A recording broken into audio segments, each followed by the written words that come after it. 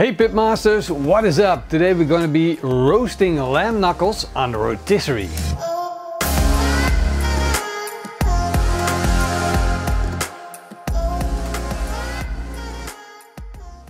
This video started 24 hours ago when we marinated these lamb knuckles. We chopped up garlic, parsley, and we added that in olive oil.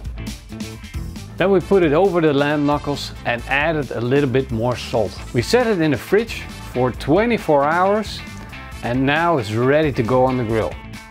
I just took this out of the fridge and it smells absolutely amazing. This is the kind of smell you think of when you think of lamb. So let's get these beauties and put them on the rotisserie. I have the Napoleon Prestige Pro here and we set it up for rotisserie. We got the spit roast and we're going to put on our lamb knuckles. The bone is on this side and most of the meat is on the other side. So we're going to put it on the spit in between the bone and the meat. I want to keep a little bit of distance in between the lamb knuckles just to make sure that we get a good roast. We're going to secure the last one, tie it up and put it on our grill.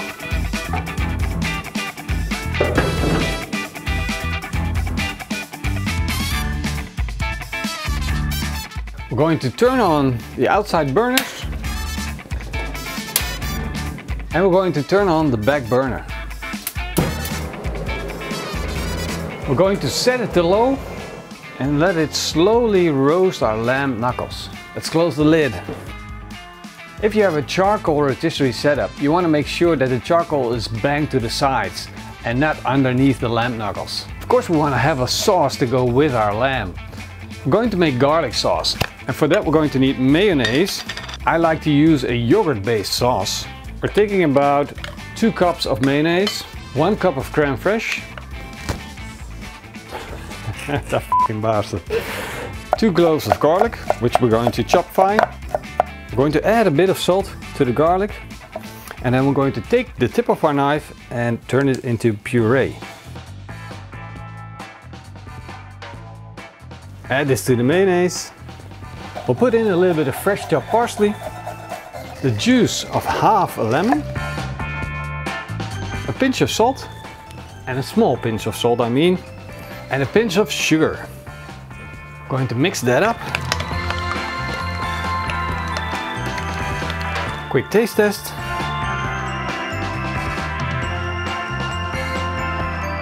Wow, this is good.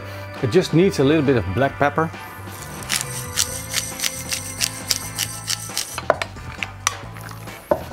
Perfect. We'll put it in the fridge until our lamb is done.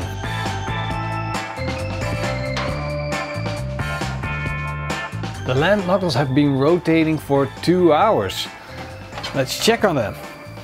Wow, look at that color. Absolutely fantastic. We got a nice bit of crunch here. Look at that. That is really done, really tender. When you can poke them like that, they're ready to take off the grill. So we'll stop the rotisserie, take them off the grill, get some sauce on them. Wow, look at that. That is gorgeous. Absolutely beautiful. Taking these lamb knuckles off and they smell absolutely fantastic. There we go. Build up a nice bit of crunch. Now we're going to let these cool down a bit because there's no way I can eat them this hot.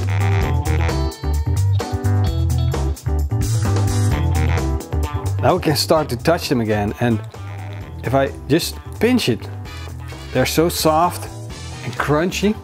So let's bite into one. Wow, this is absolutely gorgeous. Of course, lamb knuckles have a strong lamb flavor. Together with our marinade, wow, it's just perfect. Look at how juicy it is. That is absolutely fantastic. Now let's try it with a little bit of our homemade garlic sauce. A little bit. Whoa. Well, there we go. Well, the lamb knuckles turned out juicy and crunchy, absolutely gorgeous, and with the garlic sauce it surprised. I hope you guys enjoyed this video, and if you did, leave me a big thumbs up and a comment down below. And I want to say a big thank you to all of our sponsors, as well as on YouTube as on Patreon. See you guys next time. Keep on grilling.